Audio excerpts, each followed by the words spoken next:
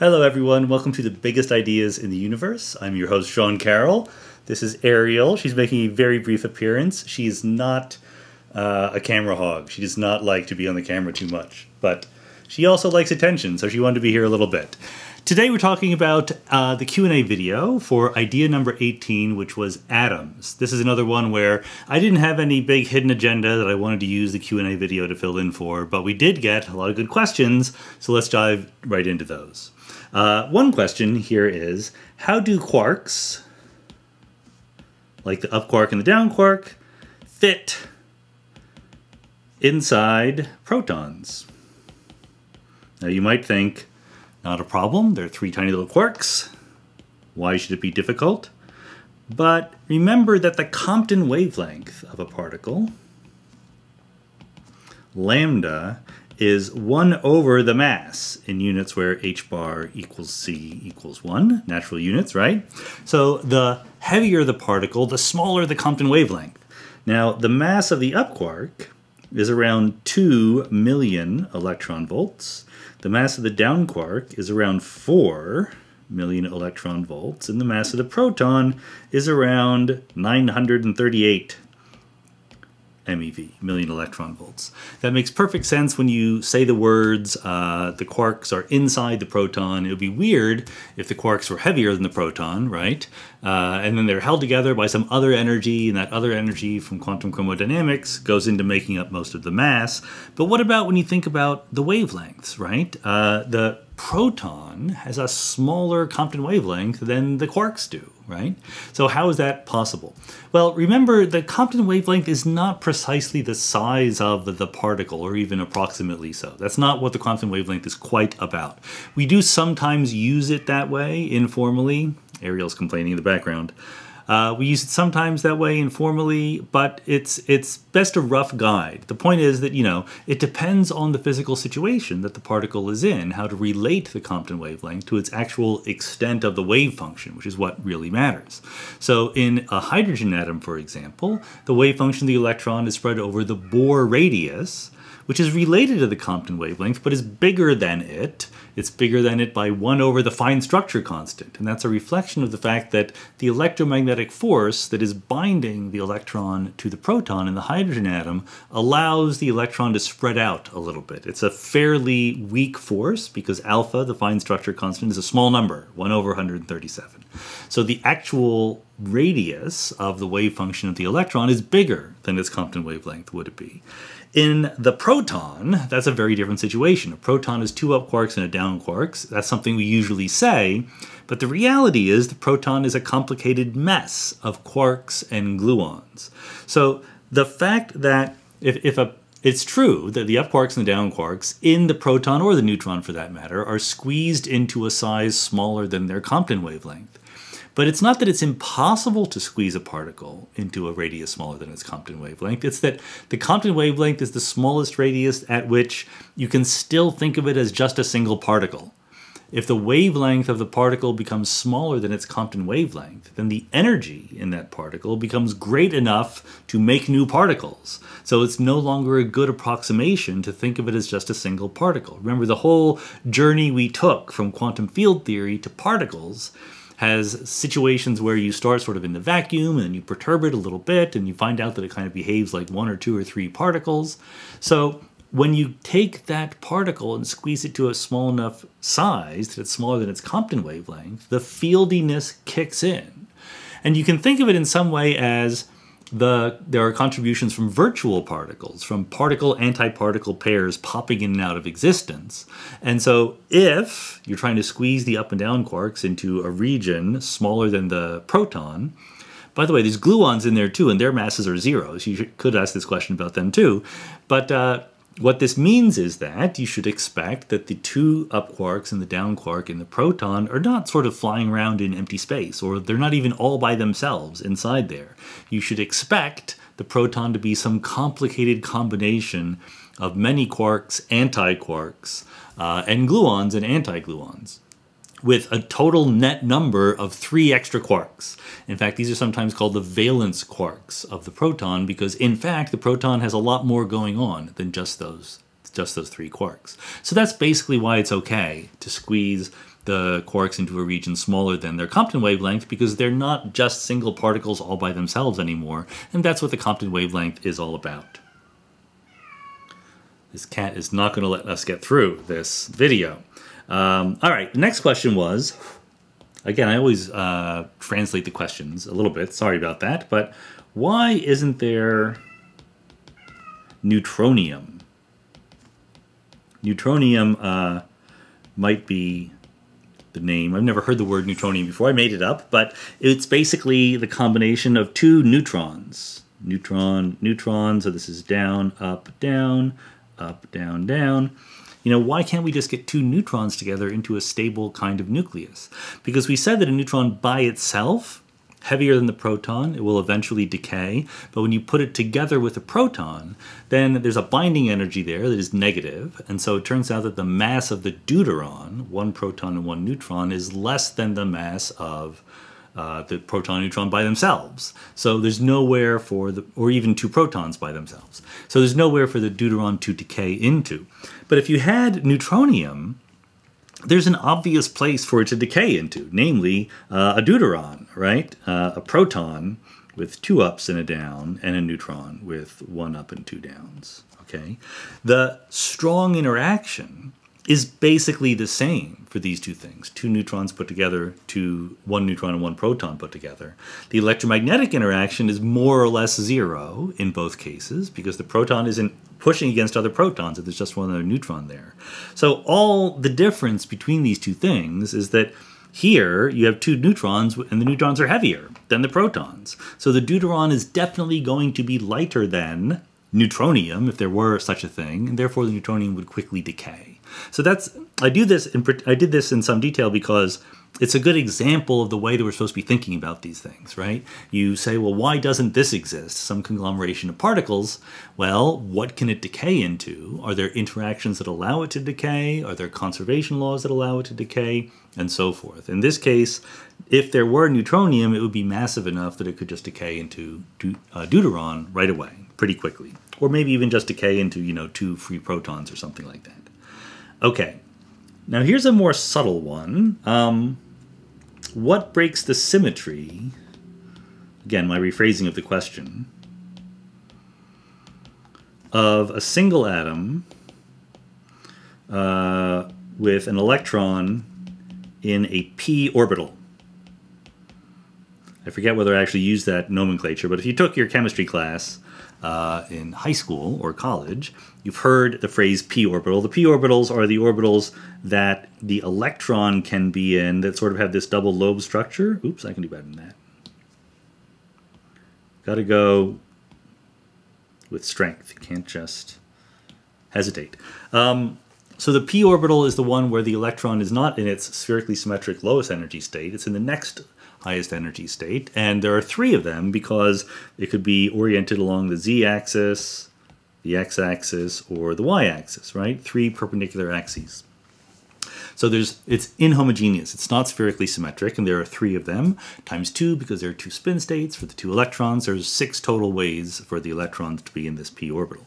And so the question is, if you just had 1 atom with 1 such electron, right, and it was out there in the world, in empty space, let's say, who picks which one it is? If it just has 1 electron, if it's in the z direction or the x direction or the y direction, how do you know which one it's going to be in? So there's actually 2 answers to this. This is a very good question. There's 2 answers to it. One is, there's nothing to stop it from breaking the symmetry. There's nothing to stop it from just saying, I'm in the state of the p orbital is aligned in the x direction, right? I mean, that's just how it is. There's plenty of things, like if you had a hydrogen molecule, right? If you had 2 hydrogen atoms, that's a little dumbbell-shaped thing, so it has a preferred axis, and you could easily imagine a hydrogen molecule sitting out there in empty space violating the symmetry. It would be a random sense in which it violated the symmetry, but it could happen. There's nothing that stops that.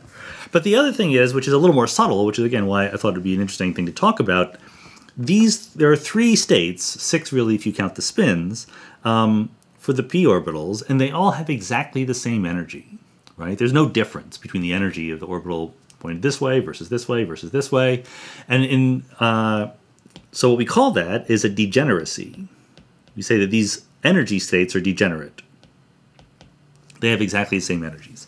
So if you, and the reason why that's interesting is if you have two states that are slightly different in energy, then like we just talked about, the heavier one, the one with more energy, will like to decay into the lighter one. And that's a natural thing to have happen, and you can calculate the rate at which that's going to happen, etc. But if they're degenerate, then one's not going to decay into the other. But the point is you could create a state that is any combination of these three, and it would still have the same energy. By combination, I really mean literally a quantum superposition, okay? So we picked out these three states as a basis for what that electron could be doing. The electron, it's exactly like the spin of a single electron could be spin up or spin down, right? That's what we say sometimes. What we mean is those are the two basis states, but the electron can have it spin in any direction, right? You can have a combination of any of those. And the energy would be the same. If the electron were in a magnetic field, then its spin would be lower energy one way and higher energy some other way. But if there's no magnetic field, if the electron's just out there in empty space, all the different spin directions it could point in are created equal. Likewise here, this is not a spin, this is a spatial configuration of the spatial wave function of the electron. So when we say it could be pointed z direction, x direction, y direction, what we really mean is those are the three basis states, and the true wave function could be a linear combination, a superposition of any of those, and it would still have the same energy. So you could imagine taking all sorts of combinations. You don't need to be fixed to those particular configurations. Physics students, of course, are tortured by this stuff because when you do perturbation theory in atomic and nuclear physics, the rules are slightly more complicated when you have degenerate energy states. But for us, we're just going to say they're there and you could be in them, or combinations of them. That's all we're going to need to say. Okay, here's a more conceptual question. I'm not even quite sure how to say this. How can two fermions, let's say it this way, how can two fermions not have the same wave function? So we said when we were talking about what a fermion is, that the whole point of the fermion was that a fermion, two identical fermions cannot be in the same quantum state, right? And the quantum state is just a synonym for the wave function. Unless you're a Bohmian or hidden variables person, quantum state means the wave function. So the whole point of a fermionic field is that the excitations in that field, the particle-like excitations in that field, are not allowed to be in the same wave function. So when you have some big wave function for two particles, x1 and x2, it typically, for a fermion, looks like psi 1 of x1, psi 2 of x2, where psi 1 and x2 are different, then minus psi 1 of x2, psi 2 of x1. So this guarantees that if you switch x1 and x2, you get minus what you started with. That's what makes it a fermion. And so the question here, I think, if I'm interpreting it correctly, is due to, as usual, a sloppiness of the way that we talk about these things. And the sloppiness of the way that we talk about these things comes down to the same wave function language. So for people who care about the foundations of quantum mechanics and what quantum mechanics is really saying, it's an important fact that different parts of the universe, different particles or different subsets or whatever, do not in principle have separate wave functions. They're all part of the wave function of the universe, by which in this toy example we would mean this capital psi. That's the wave function. And then we talk about, but in particular special circumstances, we can talk about the individual wave function for a single particle, okay? So here you would be very naturally saying, like, let's say you had an electron that was in one atom and another electron that was in totally another atom, okay? The total wave function for those two electrons has to take this kind of form, where there's some anti-symmetrization between them because they're fermions and they're identical particles, okay? But psi 1 and psi 2 in that case are completely different things. Psi 1 is in this atom, psi 2 is in that atom. The point of this kind of construction is to say you can't say which electron is in which atom, but you can say there's an electron in this atom and there's an electron in the other atom. Does that make sense? There's no label distinguishing the two electrons. So it's not like some pre-existing, this electron is named Alice and this electron is named Bob, and Alice is in the hydrogen atom and Bob is in the helium atom or something like that. That doesn't make sense. Electrons don't have names, okay? But you can say there is a part of the electron, two-electron state that is in the helium atom and another part that's in the hydrogen atom, okay? So very, very often we are therefore sloppy about it. We talk about the wave function of the electron in the hydrogen atom and the wave function of the other one. So we talk about the wave function psi1 and the wave function psi2, okay? And psi1 and psi2 cannot be exactly the same wave function because then this whole thing would just be zero, and that's not a very interesting quantum state. So it's a sloppiness of language problem. It's still true for these identical particles, for the quantum fields that give rise to them, that if you're careful and you're doing your quantum mechanics and talking about it correctly, you would say that everything is part of the single universal wave function of the universe.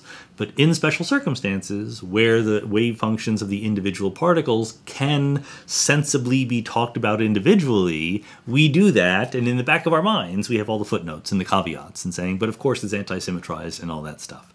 So there's nothing, it's meaningful to say two electrons cannot have the same quantum state, and yet those electrons are described by the same quantum state, because we mean different things by the words quantum state in those two sentences. In one, we mean the individual wave functions for the two parts of this big wave function, and the other we mean the big wave function that means everything. But this is good. This is why we're doing the Q&A, because, you know, getting exactly right on these details is hard to do, because once you've been doing it, once you've been playing with it, you know what you mean when you say these things. Physicists know what they mean when they talk about these things, therefore they can get sloppy. That's just a, you know, occupational hazard, I guess. Okay, here's a big one. Flavor violation. Not really a question, except what about? Flavor violation via neutrino oscillations. Let me explain what this means. So we said that the leptons come in three families, right? We have the heaviest one is the tau and the tau neutrino. Then you have the muon and the muon neutrino, and the electron and the electron neutrino. When I say the heaviest one, that's clearly true for the muon, the tau, and the electron. We actually, it's harder to arrange the neutrinos. We don't know how to do that. In fact, these neutrinos, as I've written them, don't have definite masses. Remember, we didn't go into this. We're not going to go into this. But neutrino physics is complicated.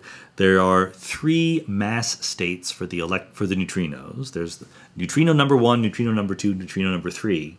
But the three mass states of definite mass, are combinations, mixtures of what we call the electron neutrino, the tau neutrino, and the muon neutrino. These are what we call flavor states, and we know that because that's what are created in interactions. So, for example, when you have a muon, okay, so a muon traveling along has muon number, and the muon number is going to be conserved in the weak interactions. So what we mean by that is the muon can emit a W minus, muon is minus, of course, so it turns into a neutrino, and that neutrino had better be a muon neutrino. Oops, not a neutrino neutrino. It's not going to be an electron neutrino or a tau neutrino. In fact, this is what it means to be a muon neutrino. It means that it was the thing that was created by a muon decaying, or it can go backwards. It can actually turn into a muon in the right circumstances. And then this W minus could decay into whatever it wants. It could decay in, well, it's going to decay into a charged lepton, or a charged, it could decay into a up quark and a down quark, for example, but it could also decay into, let's say, a tau, and then an anti-tau neutrino. And so when you look at these diagrams, not only is lepton number, the total number of leptons, being conserved, but there are individual conservation laws for the three families. Okay, they're sometimes called families or generations. I know that's not consistent nomenclature, but that's what they're called. Okay, so we talk about flavor which is another, it's also called flavors or family number or generations. Actually, is flavor violation the right logo for this? I think it is, but honestly, this is not my bag. I do not get into this nitty gritty of particle physics in my everyday life. So don't, go to Wikipedia to check up on the nomenclature here. But the point is that the electronness, the muonness, the tauness, whatever you want to call them, are conserved in the weak interactions. And so it's an approximate symmetry, but it's not a gauge invariance, notice. Remember, we talked about the difference between a global symmetry and a gauge symmetry when we talked about gauge theories. Gauge symmetries are ones where you can rotate systems individually at every point in space, and then there's a connection field that has to relate them, and that gives rise to a force of nature. This is a global symmetry that keeps all of these lepton numbers individually conserved, but global symmetries can be broken. They can be broken explicitly, or they can only be approximately true. Gauge symmetries are either there or they're not. You have a connection and you have a force, or you don't. But global symmetries can be approximate. So it turns out that these symmetries that keep tauness, muonness, and electronness conserved are only approximate. So under the right circumstances, you can have a situation where a muon neutrino, let's say, just oscillates into an electron neutrino.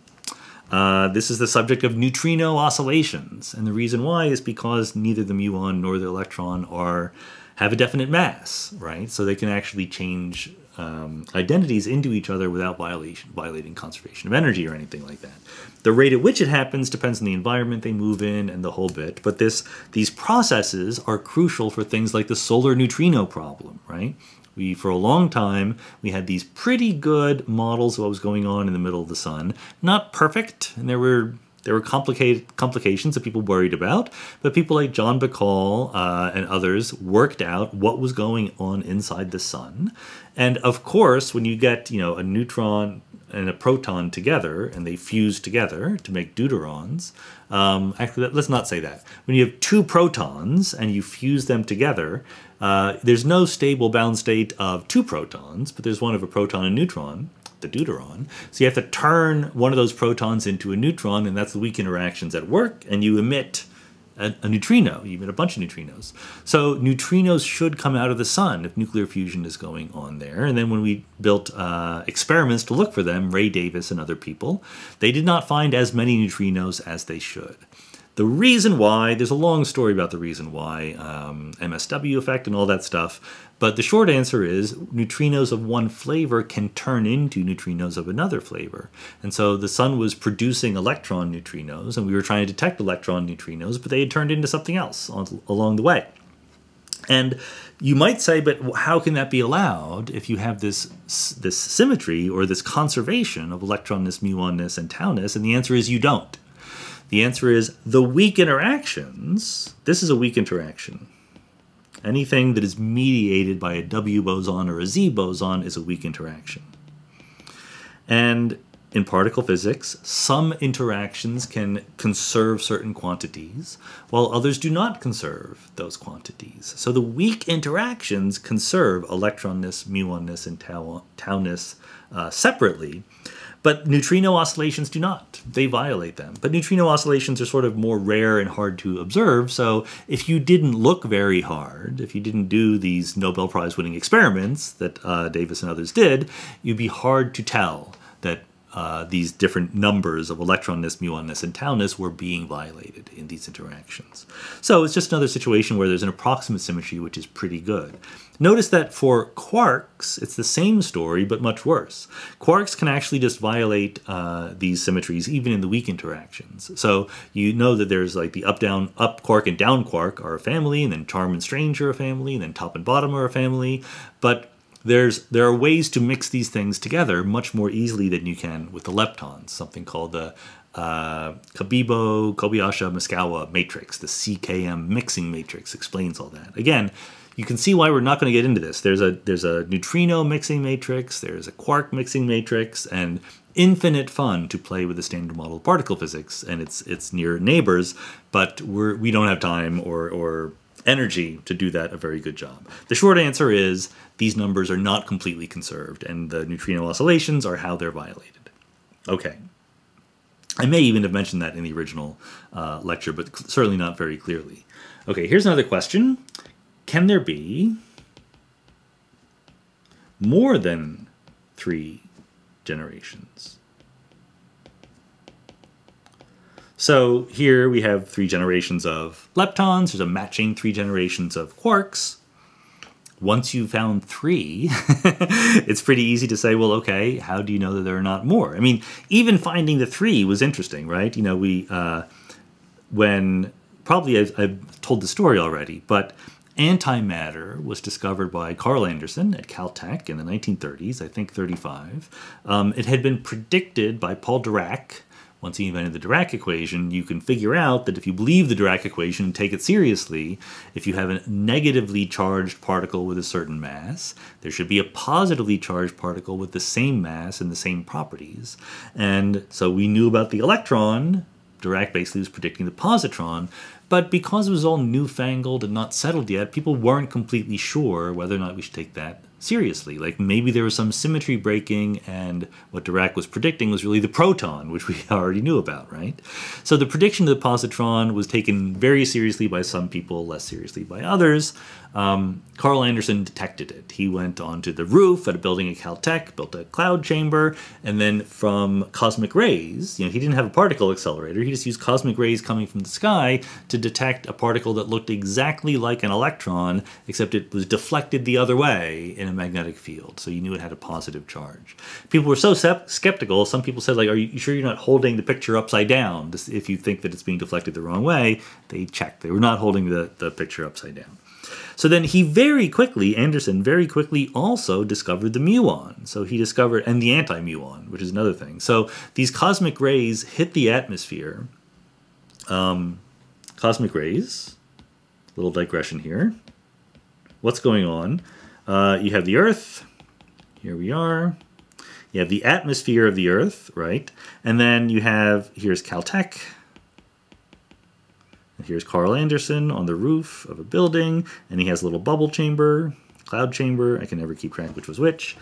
And what happens is a super high energy cosmic ray, which is probably a proton or an antiproton. Sometimes they're heavier nuclei, like a helium nucleus or something like that. Super high energy comes in and hits the atmosphere.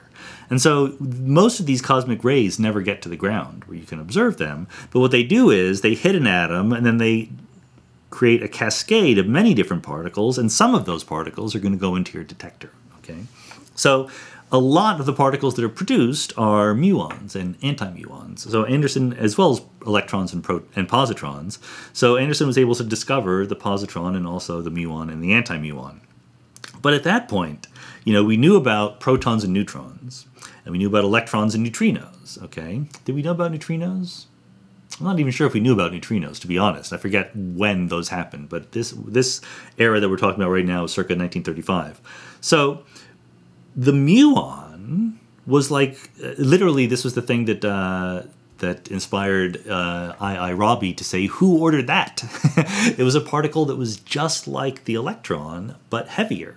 In fact, it was originally called the mu meson because we were beginning to discover things like pions and other mesons, which we now know the real mesons are quark-antiquark pairs. But this was another particle that, you know, didn't fit in anywhere, and it decayed and so forth. So they thought it was another meson, but it's not. It's a lepton. And eventually we realized, okay, it's part of another generation. The electron has its neutrino, the muon has its neutrino, and then we discovered the tau. That was a big deal. In the quark sector, you know, the up and down quarks were there right away, and the strange quark was also there right away. Because the putting together of the quark model by Murray Gell-Mann and Yuval Ne'eman and others relied on the fact that there were 3 different kinds of quarks, up, down, and strange. The discovery of the charm quark took a lot longer. It wasn't until the 70s, not a lot longer, but it wasn't until the 70s that evidence came in favor of that.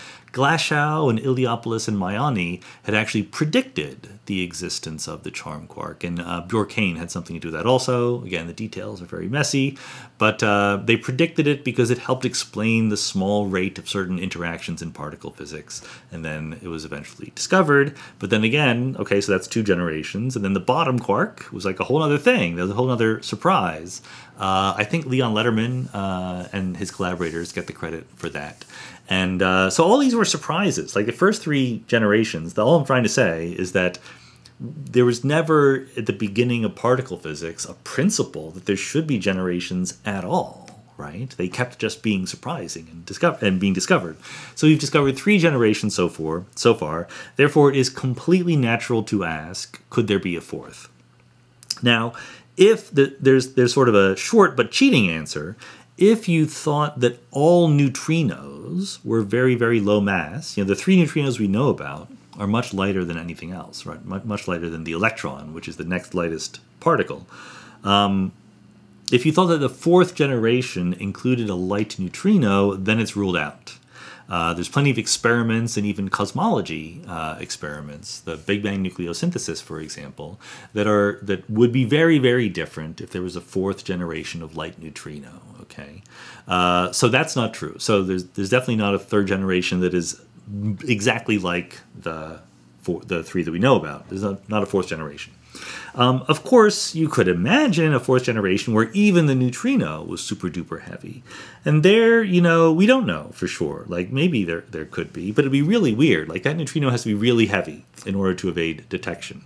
And the charged lepton has to be heavy in order to not evade detection.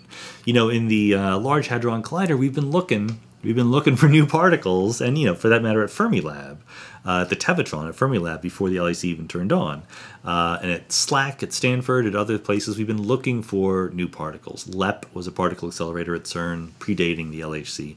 We haven't found any of these new particles yet. So the smart money is there are only 3 generations. There's no reason why just because there are 3 there have to be an infinite number. In fact, there are versions of string theory where you can explain why there are 3 generations in terms of the topology of the compact dimensions. That was one of the cool things that got people excited about string theory in the 1980s. Depending on the topology of the compact dimensions, you could actually predict that there should be 3. I mean, other topologies would predict a different number, so it's not a very good prediction, but you could explain it, let's put it that way. But we're still looking, and even if you don't find them directly, the limits are very, very good because you can look for things indirectly in particle physics. Remember, we have all these virtual particles, and so we do actually look at processes with the particles that we know about. And even if there are other particles that we haven't detected directly, their existence could affect the rate of the interactions of the particles that we have detected. And we haven't seen that either. So there's very, very good limits on the possibility of more than 3 generations. Again, can't say for sure, but there's no reason for them to be there. The neutrino would have to be really, really heavy, and we've seen 0 evidence. So there's not a lot of people in particle physics thinking hard these days about more than 3 generations. Could be true, but we haven't thought about it yet, or we haven't found any evidence for it yet. Okay, keep going with more questions. How can this happen? A muon, remember I just showed you this picture of a muon decaying into a neutrino via a W boson, which then itself decays into, let's make an electron now. Why not? We'll even put the little arrows because these guys are fermions. And an electron antineutrino. So the question is, how can this happen? And you might say, well, why not? And the answer is, if I do this, if I erase this part, now it looks like the muon has decayed into a W particle and a neutrino, right? And, that can't happen. Why? Because the W is much heavier than the muon, right? A light particle can't decay into a heavier one.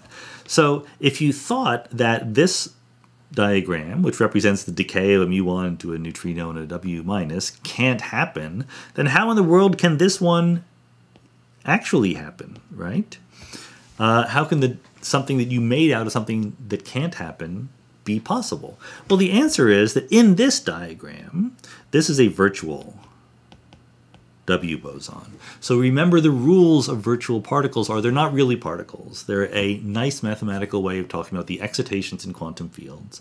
And they don't have to obey the rules for the relationship between mass and energy. So for this particle, E squared is m squared plus p squared, where this is the momentum, okay? this is what's supposed to be true, but for a virtual particle, this is not true. So it has an energy, it has a momentum, but they don't add up to make the mass in exactly this way. So even though the mass of the W boson is heavier than that of the mu, in this kind of diagram, that virtual W can have an energy that is less than the energy of the original muon. So within this diagram, this is completely okay. It's an interesting fact numerically, quantitatively, that diagrams where all the particles are as close to being real as possible. Remember, this is called, this expression is called the mass shell condition, because if you plot it like this, P, E, this equation looks like this. It's sort of a shell, a hyperboloid up there, okay? And being on the mass shell is when a virtual particle is almost or very close to that particular relationship. So this relationship, E squared equals m squared plus p squared, is just true for real particles. You can come close to it, but not be on it if you're a virtual particle. For a virtual particle, this relationship may or may not be true, but I guess what I'm saying in a long-winded way is the closer you are to it, the bigger that Feynman diagram is, numerically, the stronger the contribution is. If particles can decay through other particles that are close to the mass shell, then that decay is more likely to happen. And this is why certain kind of interactions and certain kinds of decays in particle physics are bigger than you might expect, because there's some resonance near a real particle energy. But here, the W particle has to have much less energy than it wants to because of its mass. That's yet another reason why these weak interactions are weak, because they're hard to go through a little bit. The W has to be very, very virtual for this to happen. Okay, what's next? Good. For baryogenesis, remember baryogenesis is the idea that in the early universe, maybe there were just as many baryons as antibaryons, or almost just as many quarks and antiquarks, okay? And they almost all annihilate away, except for 1 out of a billion. They do not. 1 out of a billion quarks or antiquarks do not annihilate away, leaving us with some excess quarks, and that's why we have more matter than antimatter in the universe. And when they annihilate away, when those quarks and antiquarks annihilate away, they turn into photons, mostly. They turn into other things as well, but eventually they turn into photons. So the question is, where do the photons go? Well, you could ask this question, not just about not just about baryons, but about electrons. The same thing is true with electrons. There were almost as many positrons as electrons in the early universe, and they eventually annihilate away. So if you think about it, what you would expect, this is the very early universe we're talking about here. You have this hot, dense gas full of particles, and remember, temperature is approximately the average kinetic energy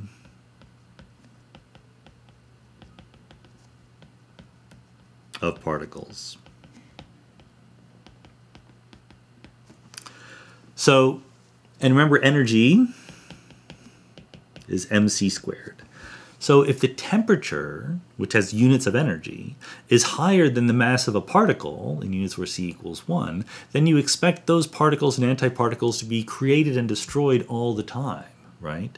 There's a whole bunch of particles just popping in and out of existence from the ordinary interactions of other particles.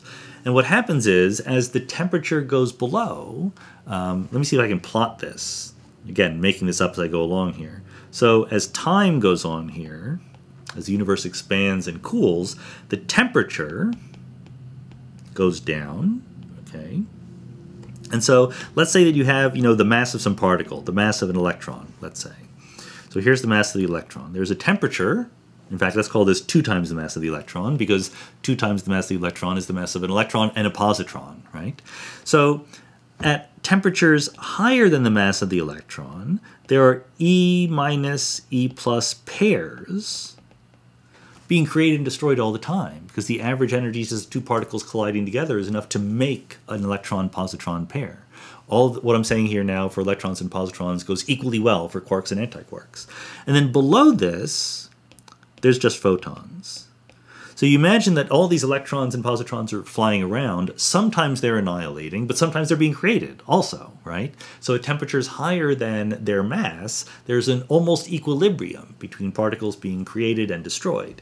Whereas when you drop below that mass, when the temperature goes so low that you can annihilate particles but not create them anymore, then the particles go away. They just convert into photons. You get something like, there's many different ways to do this, but here's E minus, E plus, the positron, and here's a way to Feynman diagram that turns it into 2 photons, for example.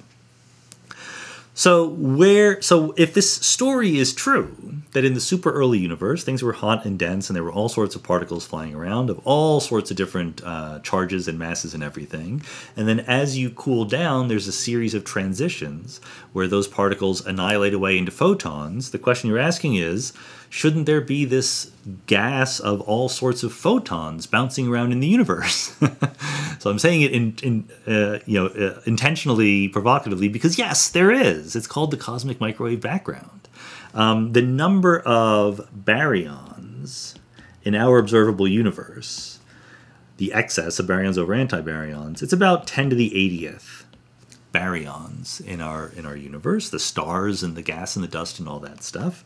The number of photons in our observable universe is around 10 to the 88th, way more, okay? So roughly speaking, the photons went to form the cosmic microwave background. You know, there were roughly speaking similar numbers of photons and baryons before the baryons annihilated away. And when the baryons did annihilate away, they created approximately as many photons as there had been baryons. So you increase the number of photons by a factor of 2 or something like that. But it's not a big deal. And in fact, it's not even as much as that because there are a whole bunch of different particles that annihilate away and create photons. Baryons are just one of them. So by the time the quarks were annihilating away, there had been a whole other bunch of particles that had already annihilated away, and there were a lot more photons than baryons. So the photons didn't go anywhere. We're observing them today in our telescopes, right? In our microwave background telescopes, in our radio telescopes. So they're still out there, suffusing the world around us. Back in the days when people used to not have cable TV, you could say that 10% of the static on your cable TV, on your broadcast TV, came from the cosmic microwave background photons. They're just all around us. Some of those were created by baryons annihilating in the early universe. There you go. All right. Where are we? Good, we're making progress here. Okay, here's a good one. Two more questions. One is, can you have negative mass particles? Can the mass of a particle be less than 0? After all, charges of particles can be positive or negative. Could particles have masses less than 0?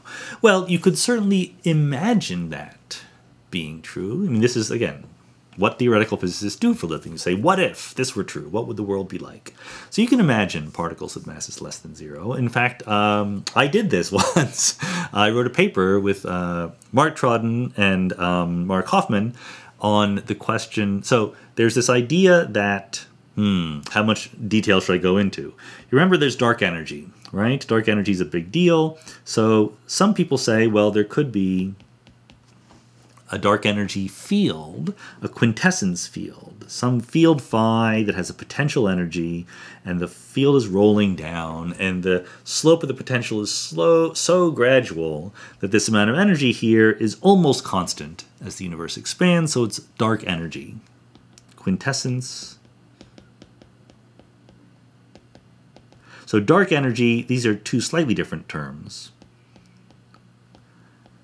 Remember, the vacuum energy is strictly constant energy that can exist in empty space. Dark energy is any kind of energy that is almost constant, maybe not exactly constant, but it could be slowly varying or it could be exactly constant, okay?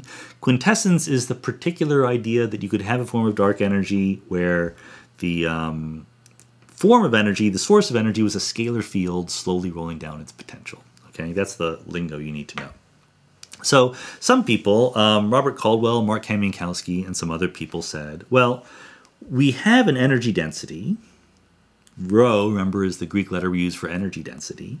And we usually say that that is kinetic plus potential. Okay. And we usually say that is 1/2 phi dot squared, the time derivative of phi, plus v of phi.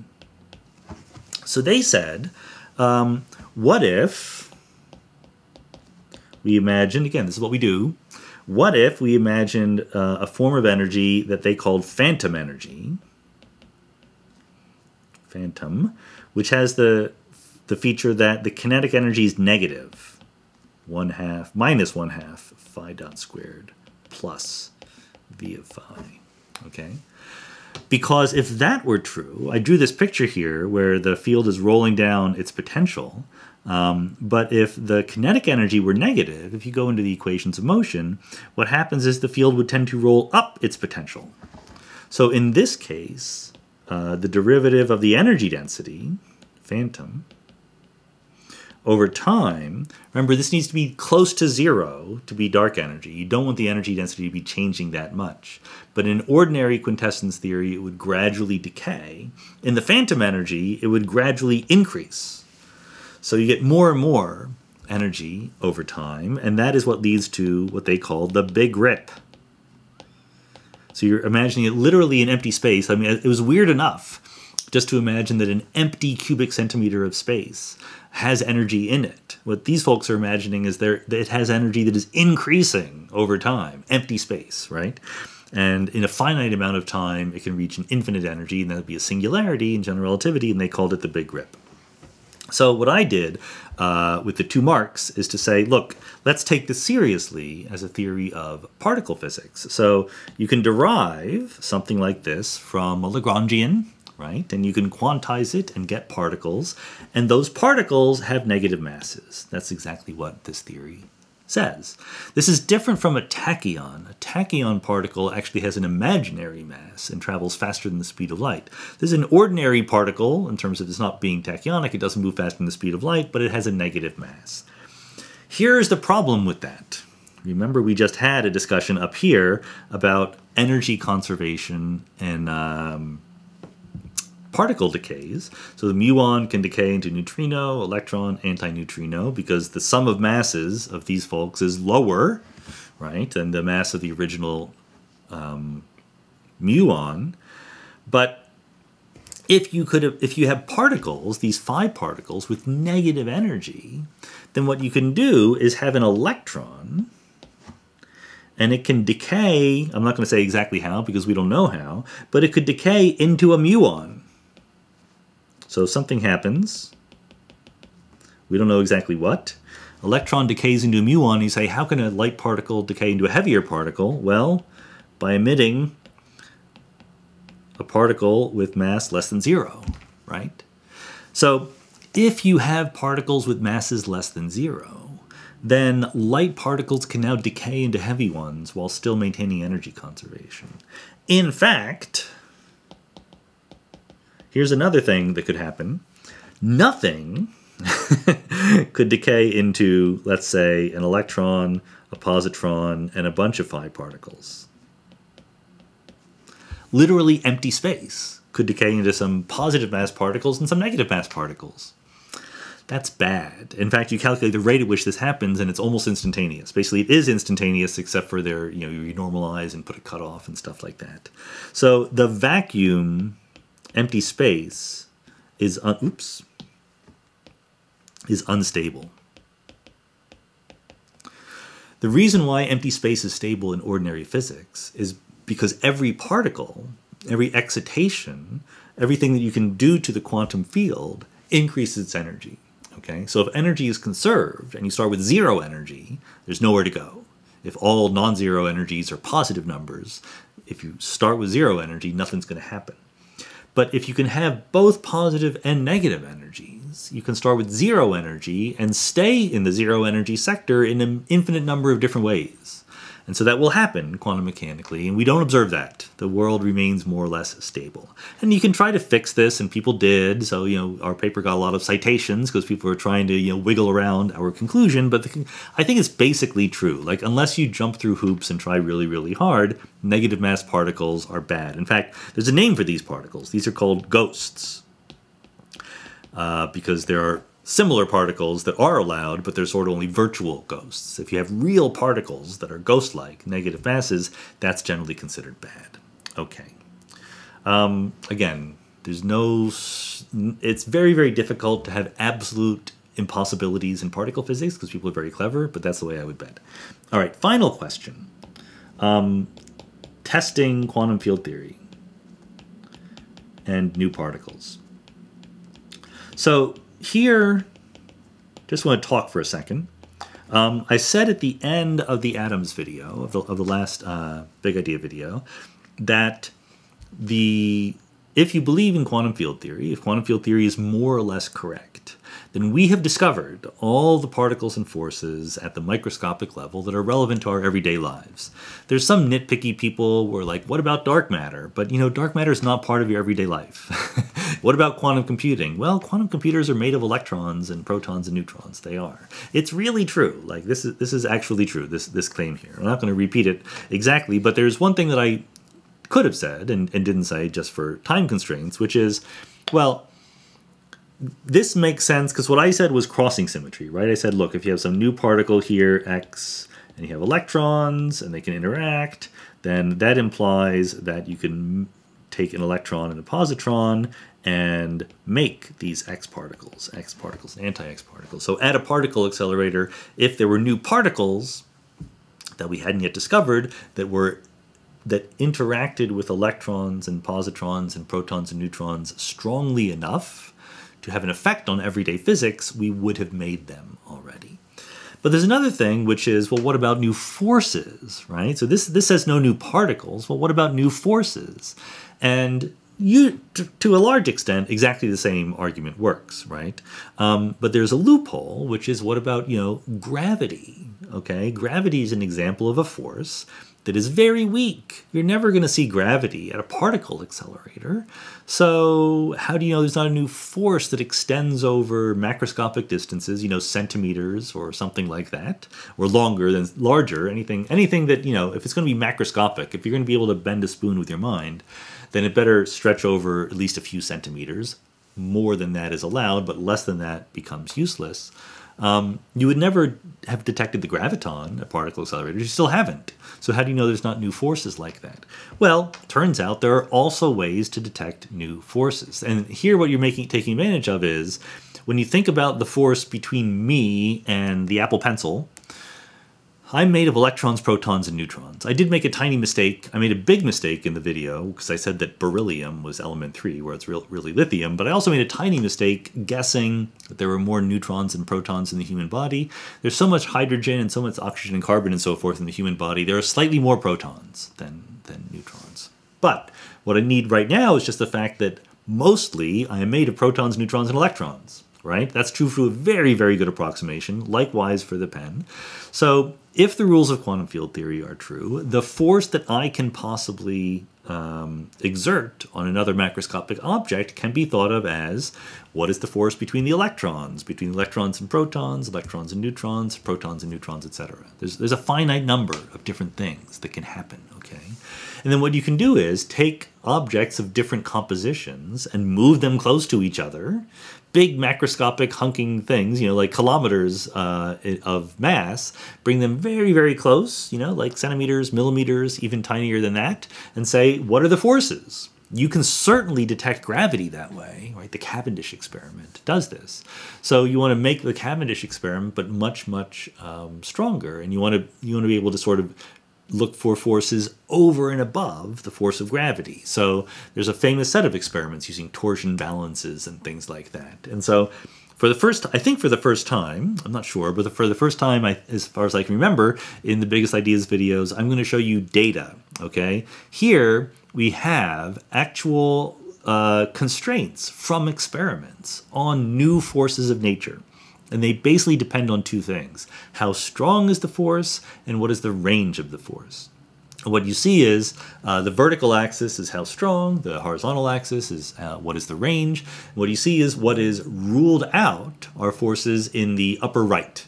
That is when either the range is big or the strength of the force is strong. So the part of the graph where you're allowed, where there could be a force but we haven't yet detected it, is either because the force is very weak or because it's very short range. And if you look quantitatively at the plot, for a new force of nature to have not yet been discovered, if the strength of that force is approximately equal to the strength of gravity, then the range of that force has to be less than a millimeter. Okay. Now, if you think of it, that's dead in the water right there in terms of everyday physics, because to have two things be close enough to be, a millimeter across. So you need like millimeter-sized objects. If they're bigger than that, then one end of the object is not exerting a force more than a millimeter away, right? So you need to get things within a millimeter of each other that are actually causing the force. But the gravitational force between two objects of millimeter size is almost completely negligible. It is completely negligible. We feel gravity in the world because we're feeling the whole force of the Earth. But you don't feel the gravitational force of your refrigerator when you're in the kitchen. It's just far, far, far too weak. So this is saying that any new forces of nature either have to be much, much shorter range than gravity or much, much, much weaker than gravity. And either way, those two constraints say it's not going to be relevant to everyday physics. So we have been looking for new forces that could be relevant. We have not found them. We have ruled them out. And this is a slightly older plot, but there are even better constraints now than there used to be. So the data are important. The data are in. It's good to be able to show some experimental results here in the Biggest Ideas videos. The laws of physics underlying our everyday lives are completely known. We know what they are. There's plenty to be done taking those laws of physics and applying them to things. Quantum computing would be one example of that. But then again, so would chemistry. So would sociology or economics, right? These are all different ways that the laws of physics play out. And there's plenty more to be done, nowhere near answering all the interesting questions that we can think of to ask.